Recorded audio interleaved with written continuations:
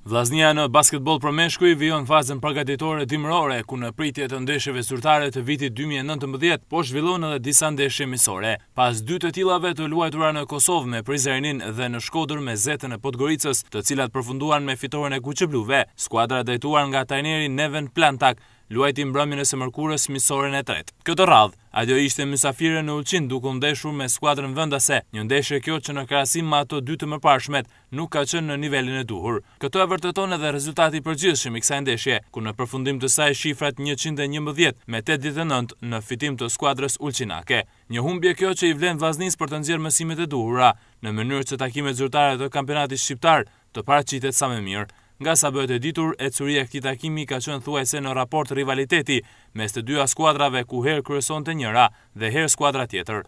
Por ajo që ka vendosur gjithçka në fushën e lojës ka qenë periudha e katërt dhe e fundit e krejt ndeshjes, gjatë së cilës basketbollistët vendas arritën të krijonin edhe shkëputjen e duhur, e cila në vëshëllimin e fundit të arbitrit shkoi deri në 12 pikë diferencë. Megjithatë, për drejtuesit shkodran dhe konkretisht për drejtorin teknik të shoqatës së basketbollit Altin Halili, tek Vllaznia e kësaj periudhe përgatitore verehen ndryshime për mirë. E rëndësishme për Halilin është forma e mirë sportive, që po tregojnë basketbollistët amerikan Malik Carter, i ardhur që në dhjetorin e vitit të kaluar, si dhe dyshja tjetër Zvet dhe Brentford, që u bashkuan skuadrës në ditët e para të janarit 2019. Gjithnjë sipas informacionit të marrë nga drejtori teknik Halili, kjo ishte miqësoria fundit për Vllaznin, ndërkohë që mesjavën e ardhshme kuqeblut do startojnë në ndeshjen e Kupës së Shqipërisë. Takimi i parë do të luhet në transfert me Teutën e Durrësit në orën 18 të datës 24 janar.